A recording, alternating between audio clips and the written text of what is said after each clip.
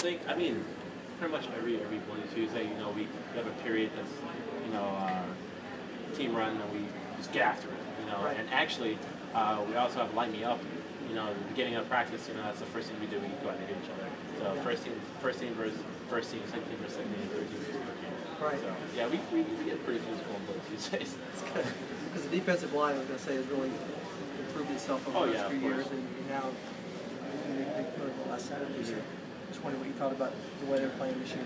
I mean, everyone, honestly, I think everyone offensive lineman, even down to the scout team, takes a little pride in their performance, and they take pride in our performance because we've been working really hard together, throughout the summer and beating up on each other all summer. It's good to see those results get projected on game days.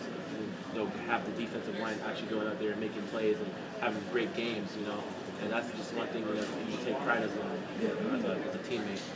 Virginia's front has a lot of sacks, tackles for loss, things like that. They've been pretty formidable this year. What are you seeing out of them on tape so far? We're going to watch tape. We watched tape yesterday. Watched tape today. They have some really physical guys up front.